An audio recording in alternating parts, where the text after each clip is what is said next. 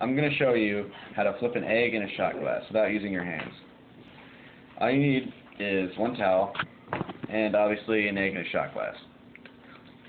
For the setup, all you need to do is fold the towel in the force. That way it's a little bit thicker and more cushion if the egg falls out and it won't crack and get everywhere.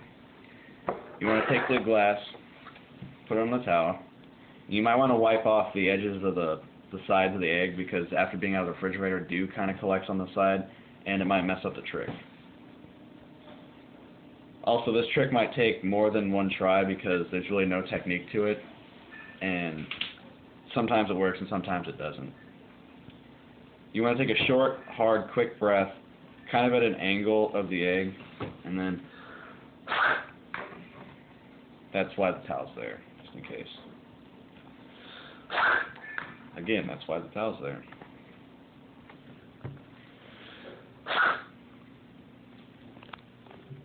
And that's how you make the egg lay straight across.